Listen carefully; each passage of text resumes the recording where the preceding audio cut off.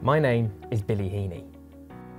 I'm a zoologist, filmmaker, keen paddleboarder, and all-round water baby. This is unbelievable! 2020, it's been a little bit of a roller coaster, hasn't it? But despite all the ups and downs, the sudden drops, the loop-the-loops, and our fair share of dodgy haircuts, we have still achieved a great deal here at Gloucestershire Wildlife Trust, and we have plenty to celebrate and feel proud of. So, grab yourself a cuppa, cut yourself a slice of cake, and let's get ready to look back at some of our highlights. Oh, proper stuff. We're joining zoologist and filmmaker Billy Heaney, who's on a mission to get a glimpse into their hidden lives. So, the moment of truth. Let's see what I've managed to capture over the last 4 weeks. Pine martens are mustelids and are part of the weasel family, which also includes otters and badgers. The adults are about the size of a cat with a long bushy tail and are typically nocturnal. That is amazing. And here you can see how the kits are already starting to climb, albeit a tad on the clumsy side at times. That was just absolutely phenomenal, and it's just so wonderful to know that these beautiful animals are back where they belong. I mean, I'm absolutely chuffed to bits, and I was not expecting to see half of that. And the team at Gloucestershire Wildlife Trust will continue to monitor the progress of all of the pine martens here. And if the adults and the kits are both thriving in this forest, well then that just confirms that the hard work may be starting to pay off, and that pine martens really might have a chance of recovery in the southwest. Rot Nest is home to 8,000 to 12,000 of these curious little quackers. Now, like most macropods, they feed on a variety of different grasses and leaves. And here on the island, their only natural predator is snakes. Hence why they're really, really curious.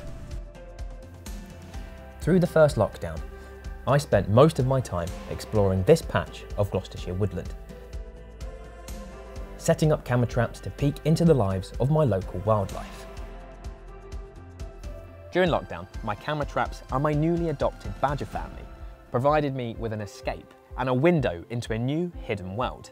They live in social groups known as a clan, which are typically made up of 4 to 8 individuals. Now, as lockdown eased and daily life began to return to normal, you might have thought that my newfound obsession with mustelids would have calmed down a little bit, but yeah, it didn't. So we've got the Johnston Strait just right below us now. Prime habitat for a whole host of marine wildlife, and eagles and ravens. Prime orca territory, so fingers crossed at some point we'll catch up with them. Look at that. People can't immerse themselves in a TV set, but what they can do is put on a virtual reality headset and they can look around in this whole environment around their head and just witness what actually goes on. And I think in order to engage people, something like that is such a good tool to put into schools, to care homes and stuff like that, is to get people excited and it's to get them to get off their sofa and go witness these great wildlife spectacles for themselves. These guys are mega herbivores and they don't stop eating, and they can actually eat over 150 kilos of vegetation every day. That's like 2 of me. So with a wingspan of 1.8 metres and a body length of around 1 metre, the gannet is Europe's largest seabird.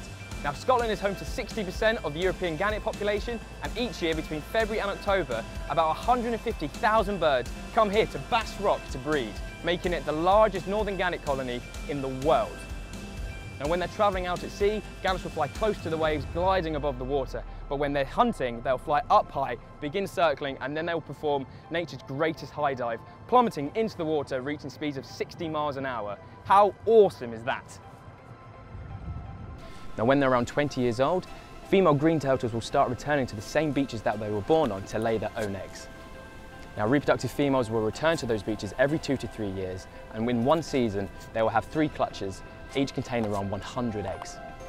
And now, thanks to 26 years of some fantastic conservation work from the Marine Turtle Conservation Project, the number of green turtles in northern Cyprus is on the rise. It's absolutely balmy.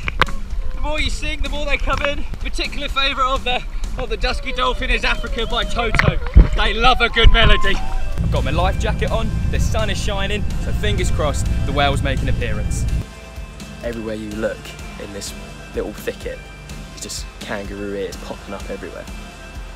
So I've just been watching this group of elephants behind us, and they've got 2 really ridiculously tiny calves.